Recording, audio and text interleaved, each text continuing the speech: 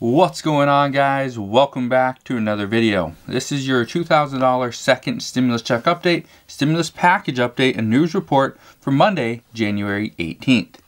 In just 2 days, Joe Biden and Kamala Harris will be sworn into office. Also, in 2 days, President Trump, just 1 hour before the inauguration, is going to take Air Force One down to Florida. He will be moving down to Florida. Right now, we're getting reports that all the White House all the staff is currently packing their boxes and moving out. So there will be a big transition. We are also being told that they are going to spend roughly $500,000 in order to clean the White House before the Biden family moves in. So that will be important as well. Now, I have some updates for you regarding President Trump and his plans for the next 2 days, and this is going to be huge. I also have updates on the $2,000 second stimulus check, the possibilities of a third stimulus check. We have updates on unemployment assistance and also rental assistance. So make sure you stick around and watch this entire video. Right now, there's a lot happening because of the transition of power and the stimulus talks. And then you throw all that into the mix with an impeachment trial, and it just makes everything extremely hectic.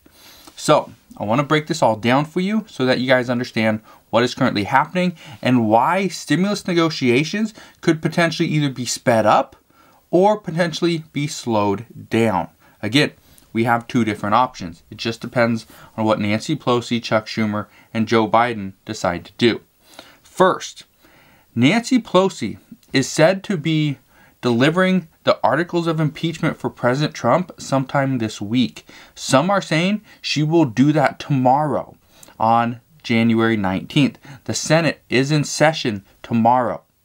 However, according to multiple reports, Nancy Pelosi doesn't want to deliver the articles of impeachment just yet because she wants to wait until Democrats control the Senate. Well, this is where things could actually be delayed because right now, the Senate might not be majority, the Democrats might not hold the majority in the Senate until possibly on Friday, because Georgia, okay, we gotta remember Georgia, they do not have to certify their election results until Friday, okay, until the 22nd. So it could be delayed till then. Well, then we also know that the two senators from Georgia have to be sworn in.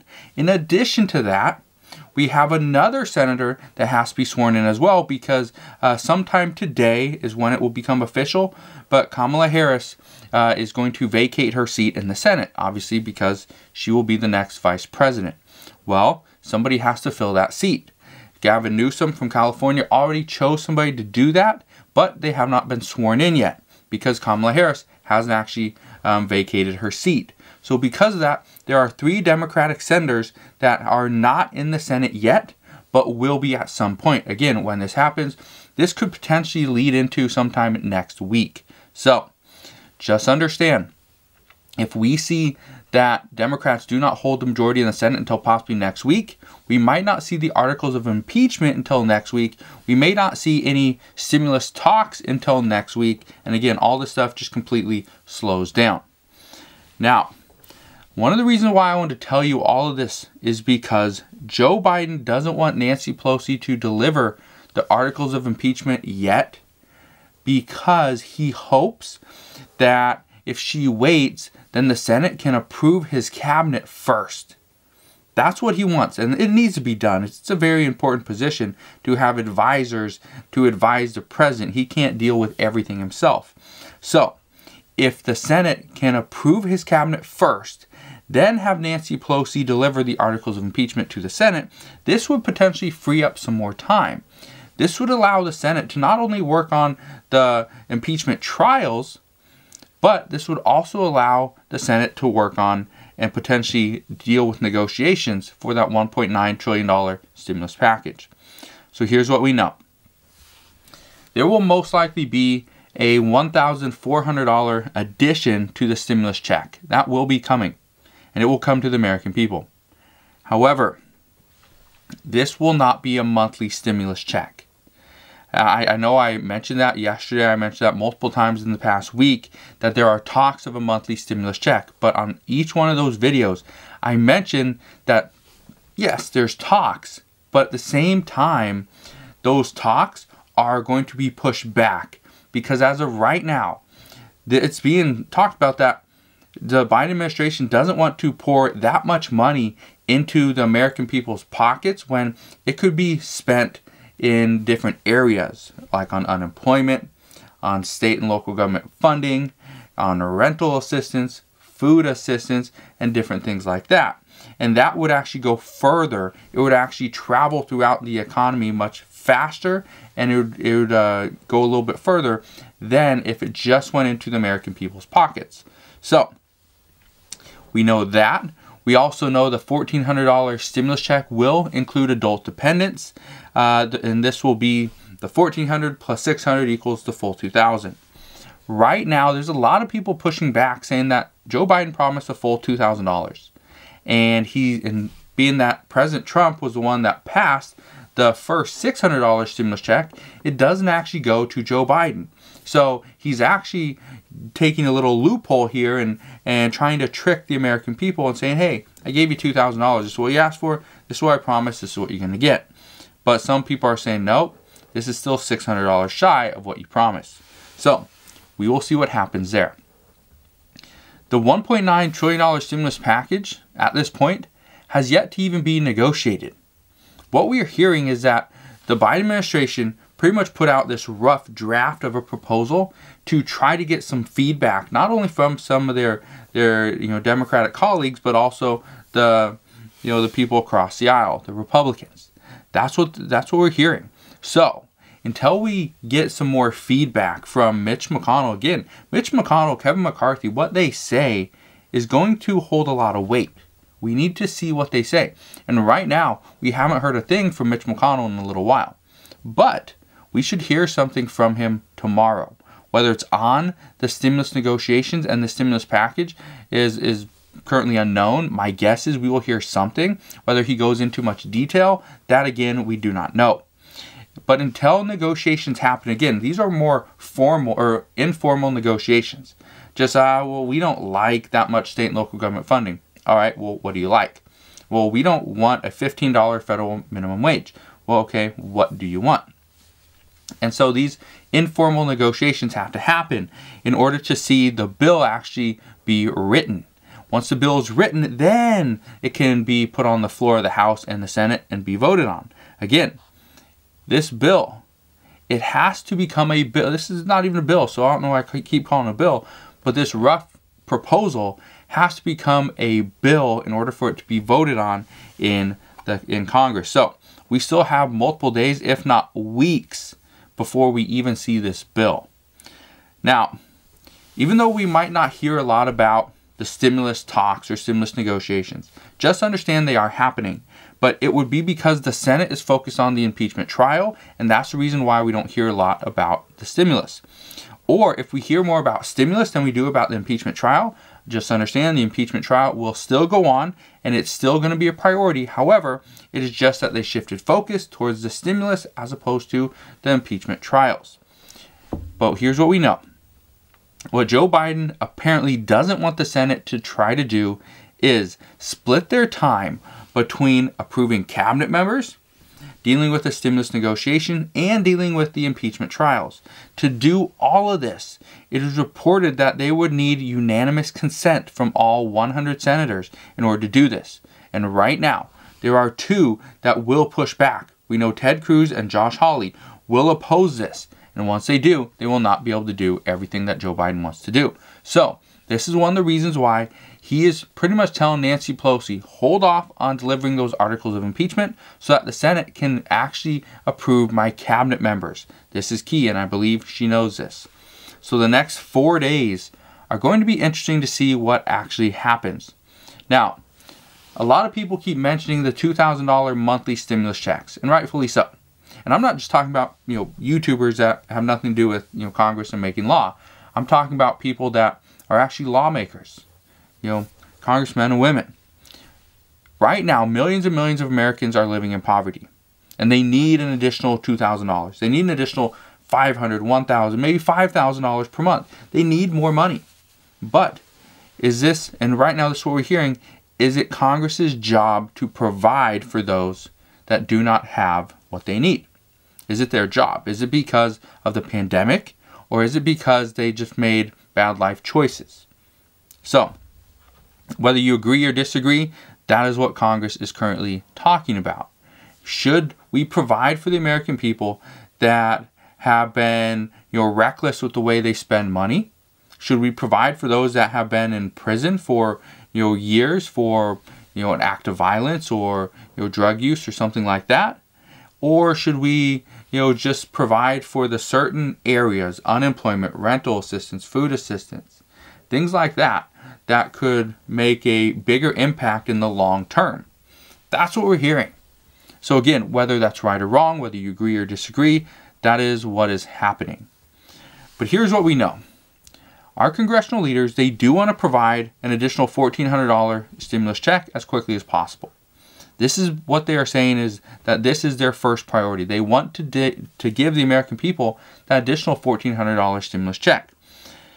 But when that happens, we do not know. What we do know is that Nancy Pelosi is considering putting the Cash Act back on the floor of the House for the new 117th Congress and see if that will pass in a standalone bill.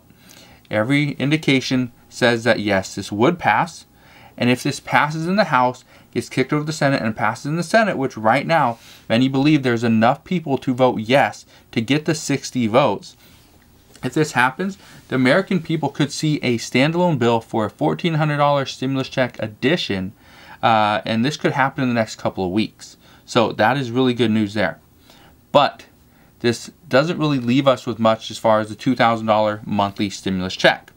A monthly stimulus check at this point is currently very unlikely. And I say this at this point simply because we're in the middle of January.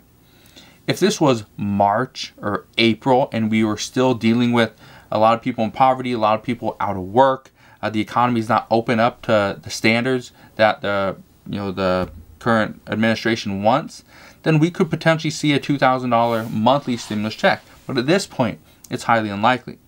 However, there are currently reports of not a second stimulus check amendment, but a third stimulus check. Here's what we're hearing, and this is what I mentioned yesterday as well. This would most likely come months down the road. When the economy is struggling to open, the American people are still suffering, we could see an additional stimulus check. However, this would most likely only impact those that have the lowest incomes out there.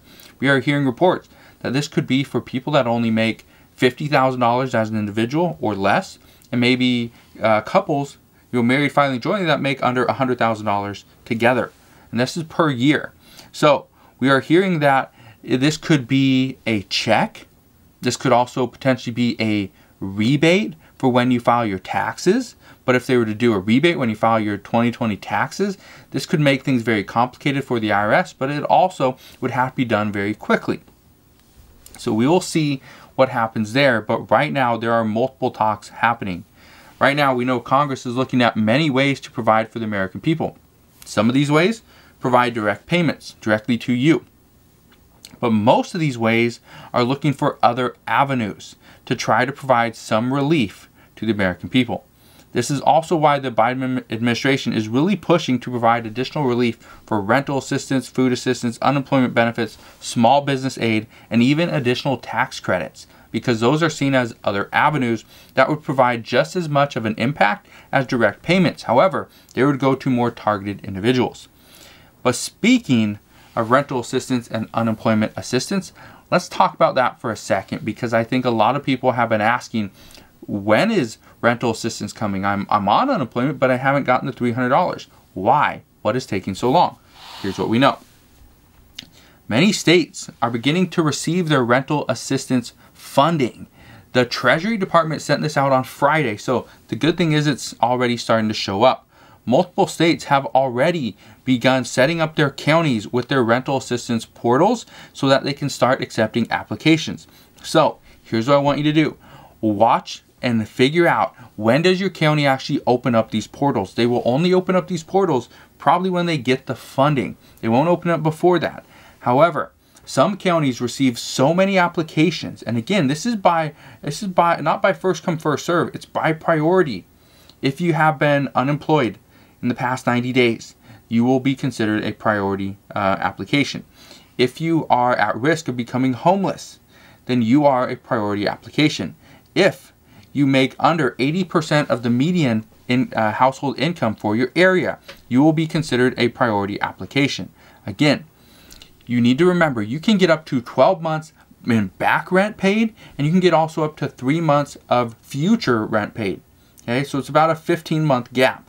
Here's the problem. You can only get 12 months total. So if you are 12 months behind, that's what they pay, then you will have to pay all the future months. Just keep that in mind. Some will also pay for utilities as well. So make sure you apply if you are behind on utility bills as well. Make sure you submit those with your rental application as well. Again, if they do not receive it, they do not know you are behind, so they will not pay it. Just keep that in mind.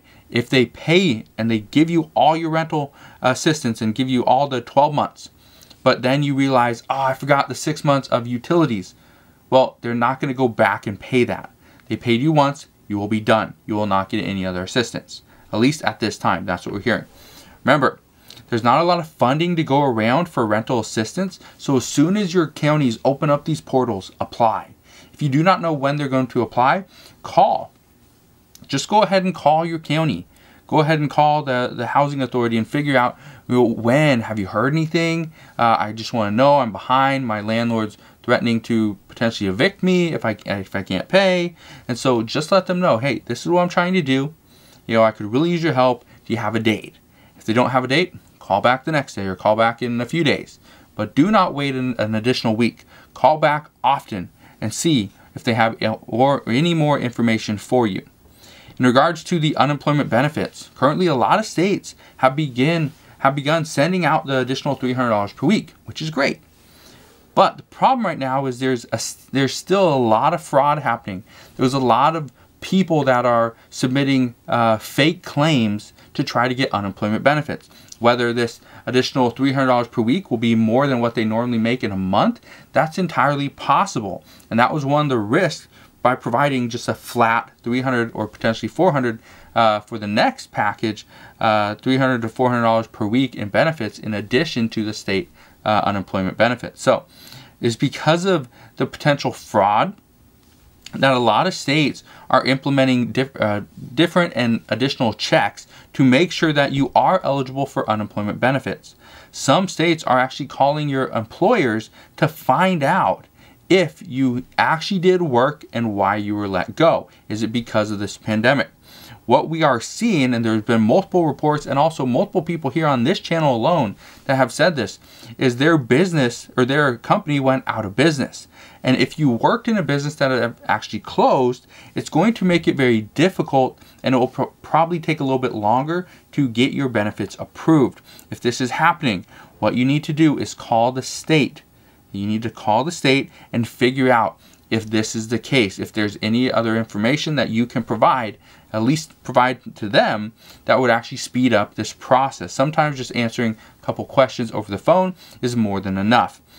One viewer, she wrote just the other day, keep in mind that millions are also going through this, so be patient, but also be persistent. And I can't agree with this more. That yes, millions and millions of people in your state are going through unemployment as well. So if you are seeing issues, they are potentially seeing issues as well. There's only so many people to actually process these claims. So be patient, but as she said, also be persistent. Now, in other news, the United States is expected to see a spike in new COVID cases, especially with the new COVID variant within the next couple of weeks.